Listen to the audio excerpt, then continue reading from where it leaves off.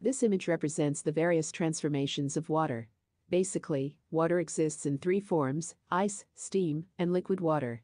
When ice melts, it becomes water, and when water evaporates, it becomes steam. In the opposite way, when steam condenses, it becomes water, and when water solidifies, it becomes ice. Alternatively, ice can be directly transformed into steam by sublimation, and steam can be directly converted into ice by the desublimation process. In conclusion, the three states of water have a variety of uses.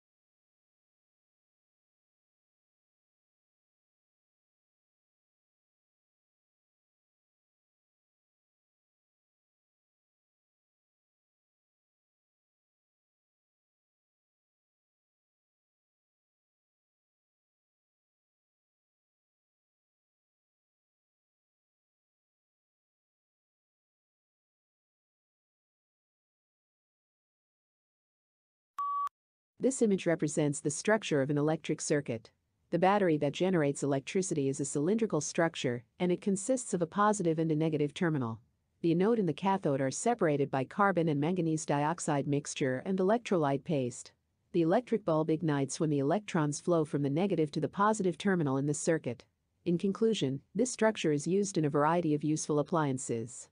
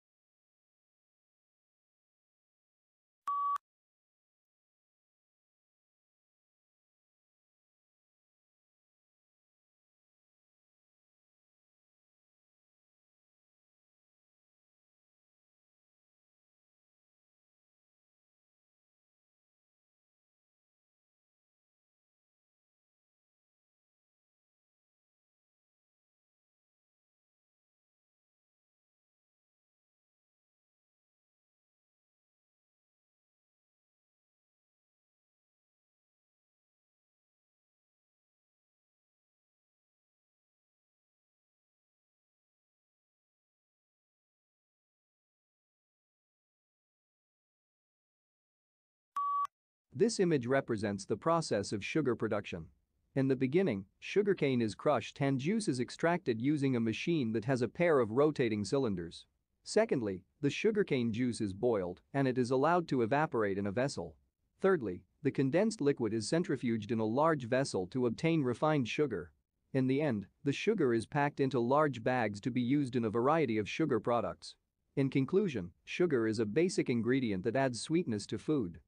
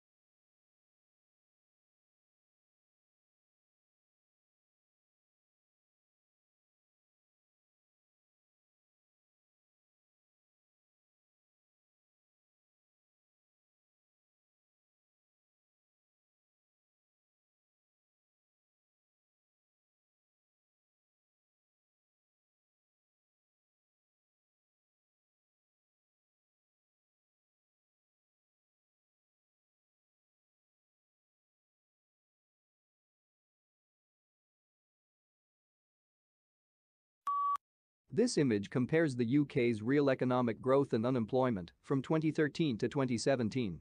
During 2013, the economic growth rate was over 8% and the unemployment rate was below 4%. During 2014, the unemployment rate increased with a dip in real economic growth. In 2015, there was a small increment in the economic growth rate and a small decline in the unemployment rate. However, from 2015 to 2017, the slowing economic growth skyrocketed the unemployment rate. In conclusion, real economic growth and unemployment were conversely related.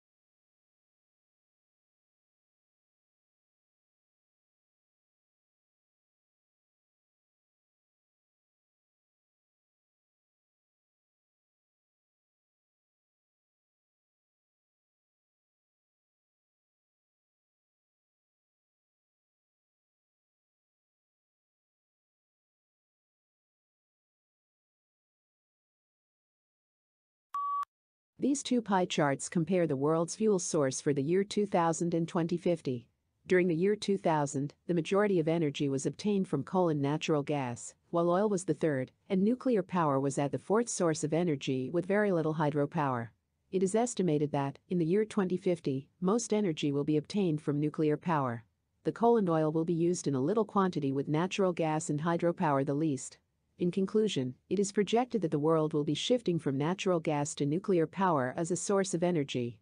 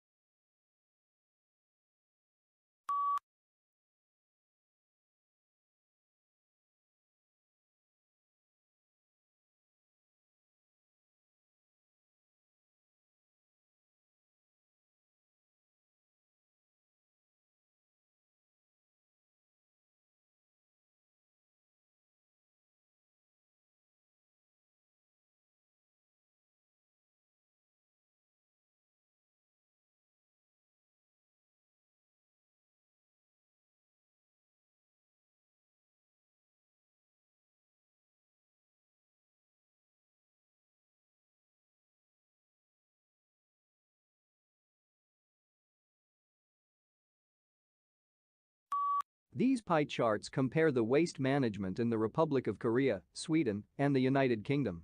In the Republic of Korea, 69% of the waste material is recycled, while 22% is dumped underground and just 9% is incinerated. In Sweden, the most, 55% is dumped underground, while 25% is recycled and 20% incinerated. In the UK, 82% is dumped underground, 8% is given chemical treatment, and equal percent is dumped to the sea, while just 2% is incinerated.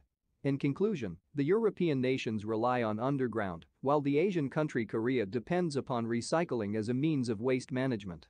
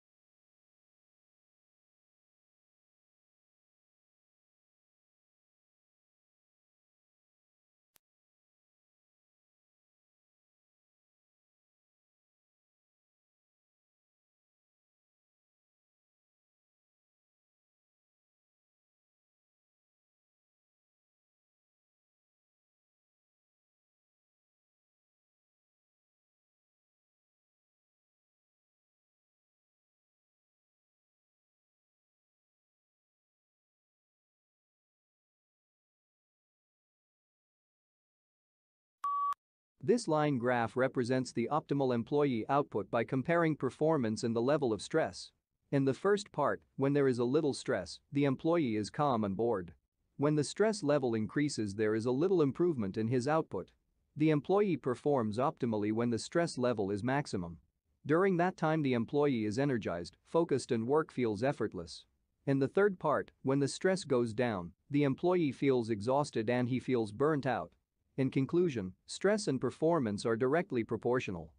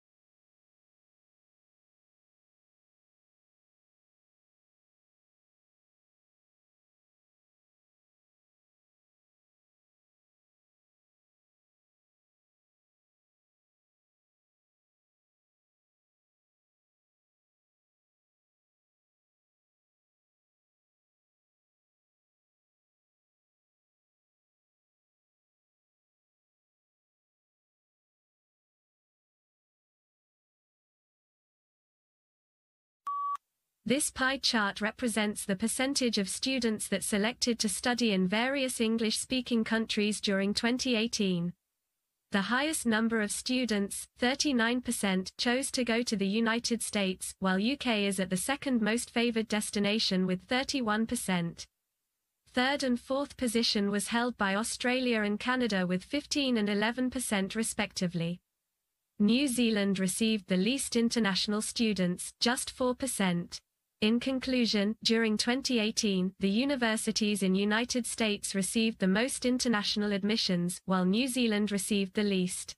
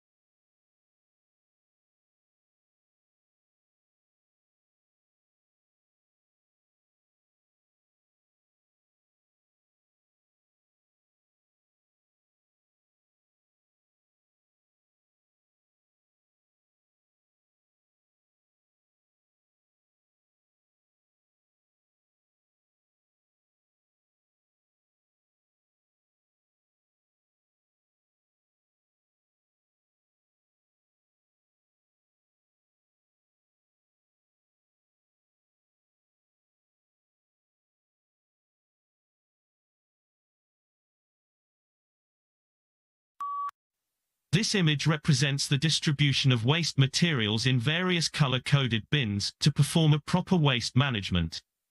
Green-colored bin is used for organic waste including waste food and garden plants.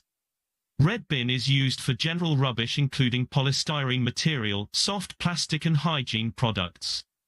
Yellow bin is used for waste materials that can be recycled such as plastic containers, glass, aluminium cans, paper and cardboard waste. In conclusion, a proper waste disposal can be achieved with color-coded bins.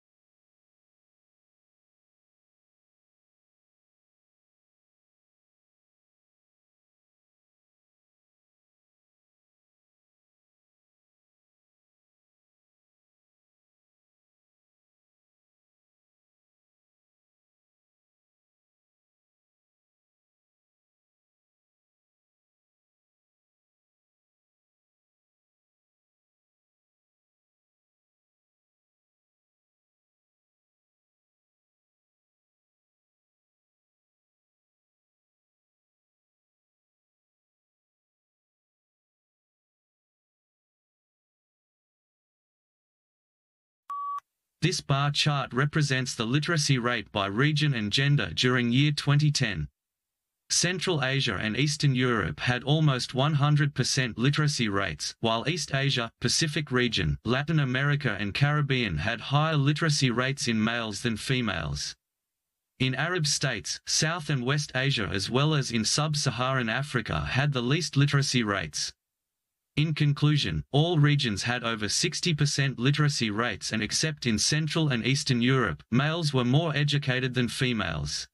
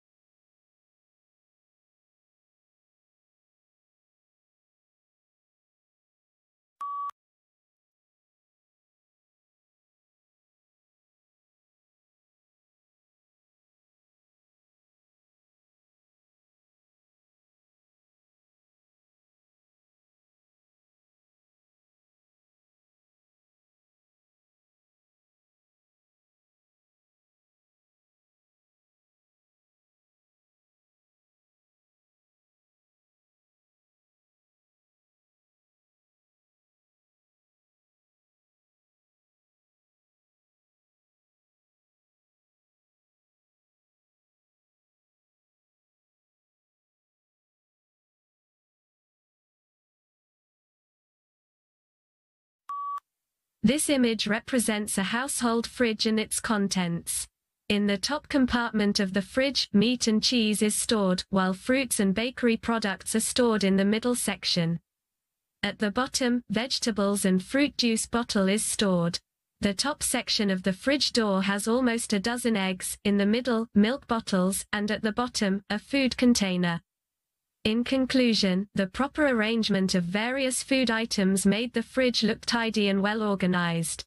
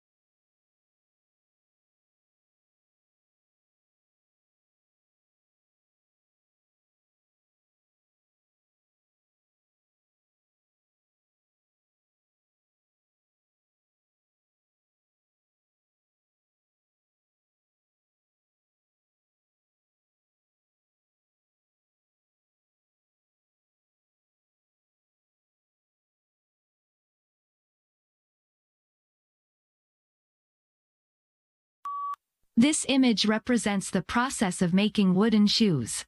Firstly, a wooden log is cut using a saw into a desirable block. Secondly, the wooden block is outlined using an axe. Thirdly, a knife is used to chisel down any unwanted material. Fourthly, a spoon drill is used to bore the shoe interior. In the fifth stage, a sandpaper is used to give a finishing touch to the shoe from inside and outside. In the last step, the shoe is decorated using some colors. In conclusion, a wooden shoe is completely made by hands, and the various tools give it a proper size and shape.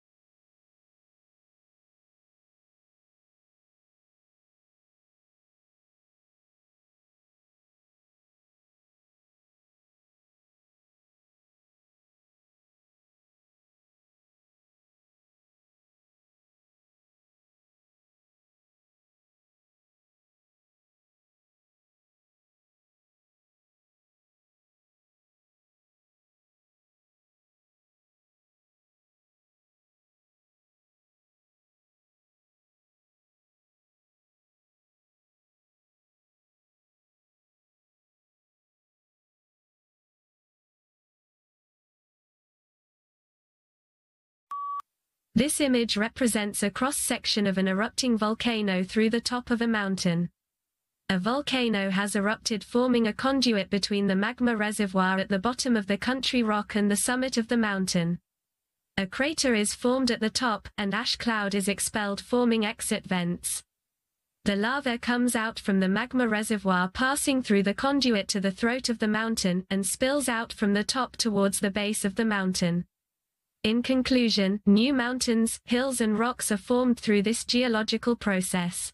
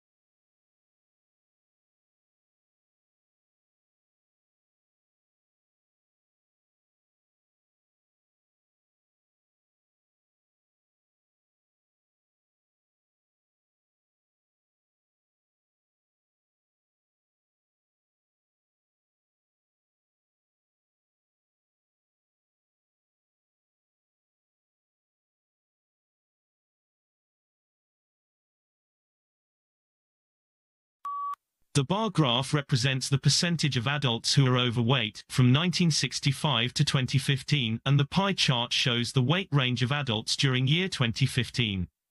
According to the bar chart, the percentage of people who were obese increased from below 50% to over 70% in 50 years' time.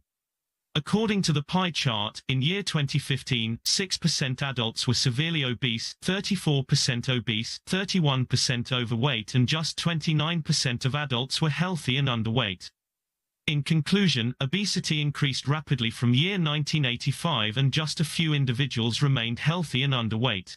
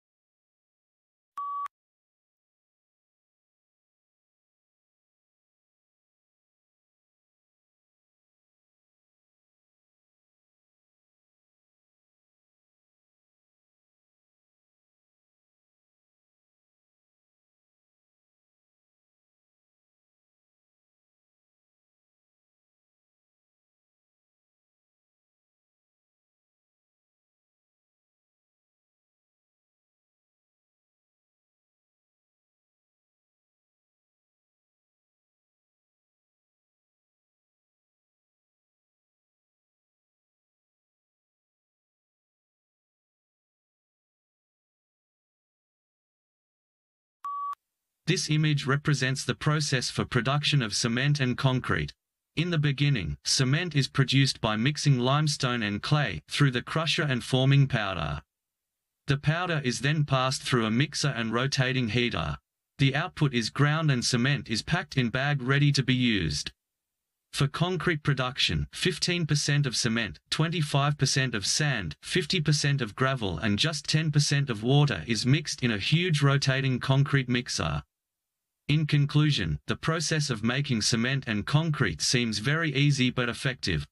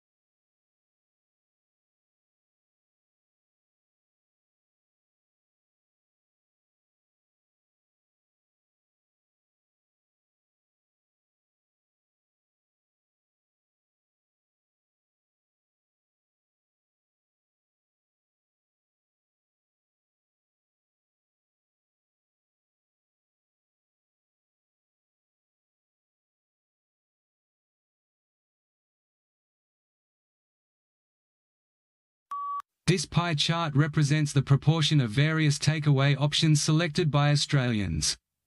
The most favourite food was a Chinese takeaway, with 34%, while 26% orders were for Indian food. The Italian takeaway option was chosen by just 10%, while 9% was for British takeaway.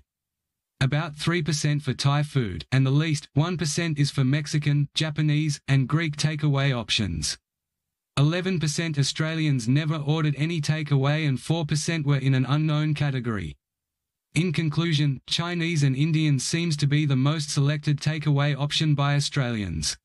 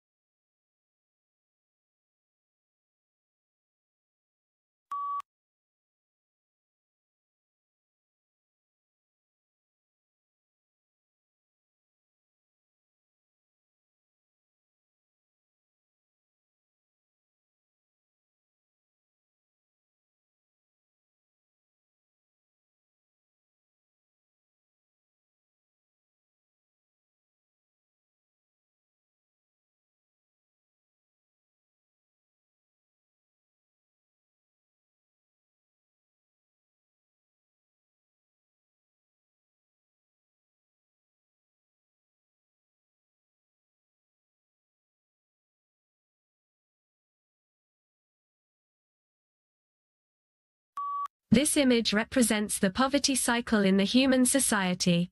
It starts from a poor household that has little or no food, unclean water and no options for education or schooling.